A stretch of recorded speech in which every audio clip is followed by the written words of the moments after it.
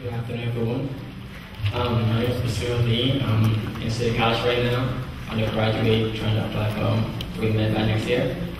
I've been working with, last year with Dr. Karen Bell, dealing with frontotemporal dementia. And this year I found something very similar, but this one is actual research. Last year was clinical research. My mentor's name is US HCS Class, and it's also in Colombia. So this is my research, which I started in June. I've been there for like a month. And so this year I'm doing research based on motor neuron disease. And we try using C. elegans as a minor bird. So before I start, I'm just going to tell you guys what motor neuron disease is. So motor neurons, like the neurons that are in your head, the cells, like they are specialized cells that send signals to your body.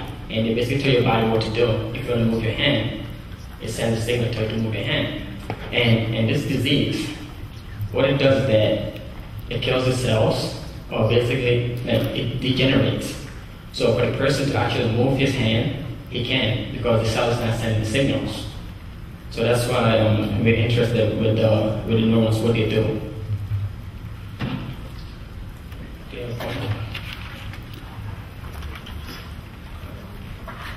So the reason why we use C. elegans is because of their vertical, their ventral folds right here, which is very similar to the humans right here.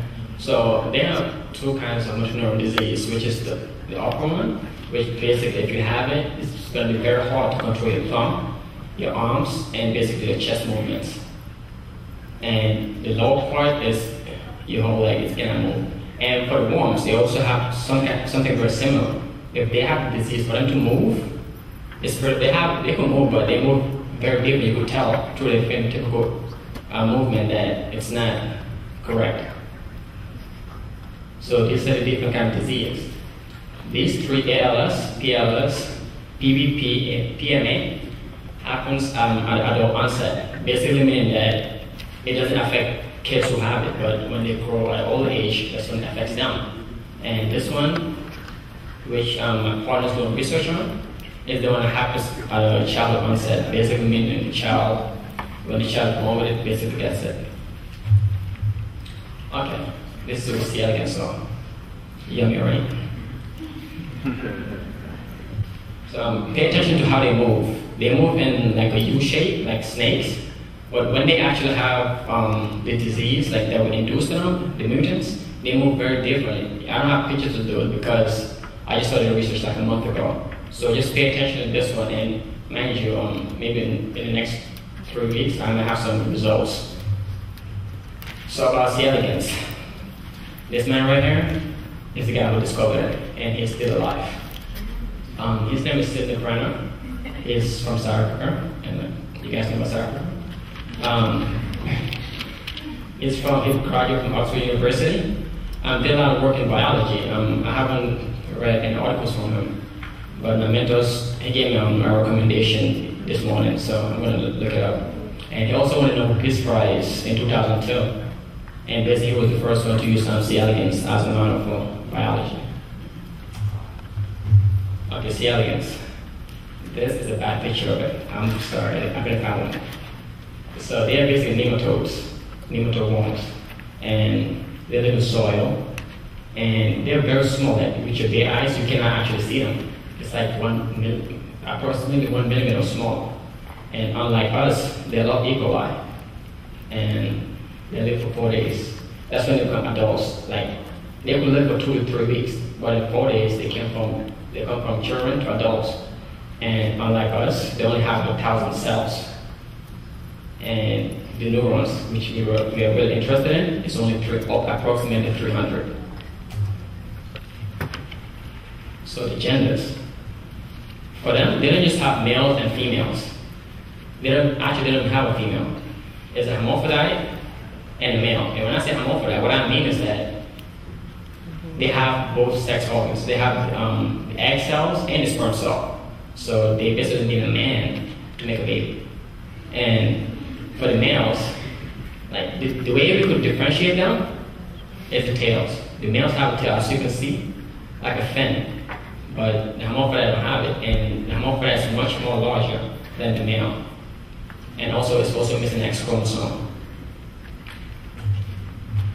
So why do we use the elegans? Basically, they have a small lifespan. You could have a worm that that's a baby, becomes adult in 3 days. And you could basically see all the neurons that are moving around. And these are the stages that they go through in 3 days or less. So basically come from the egg cells, they divide, and then they become larval stage 1. And these ones, most of the time, some other researchers are interested in, but we're not interested in these ones. So most of the time, what my mentor tells me to do is to stop them, because we are mostly interested in this one, because they mate a lot.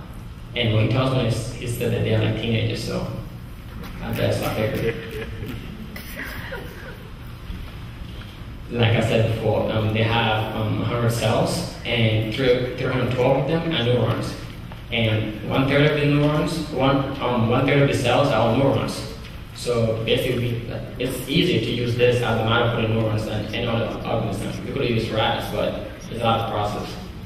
So they also, like us, eukaryotes, which means that we share a lot of cells. And also, it's easy to maintain. All you need is to just put them in a petri dish. So my mentor let me do my research basically on my own, I guess. So he wanted me to determine, like, what he told me to do. He gave me 2 mutant genes, telling me that to basically study it, because no study had been done with those 2 mutant gene transcription factors.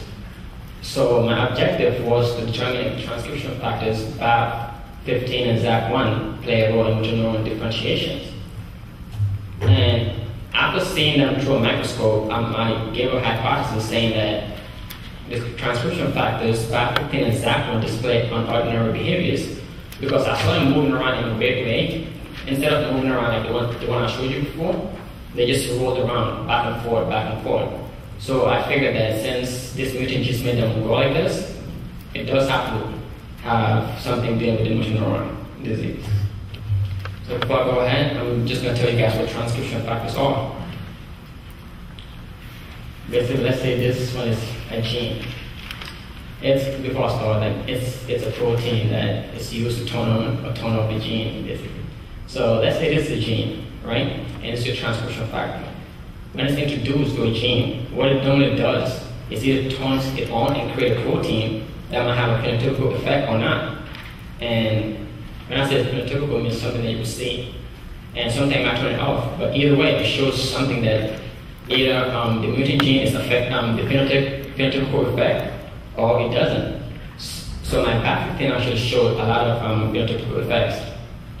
And the BAF15, which they said was an X chromosome, it's actually variable abnormal morphology. It changes. It's expressed in the motor neurons. This was given to us ahead of time in the paper, which they already found out. But the interesting part was the survival rate of it. This was the only gene that gave us a problem. Just yesterday, when I went to the lab, they gave us a lot of problem because the progeny, meaning the babies that they had, came out very small. And we had it for like a week now, and it's given us a problem.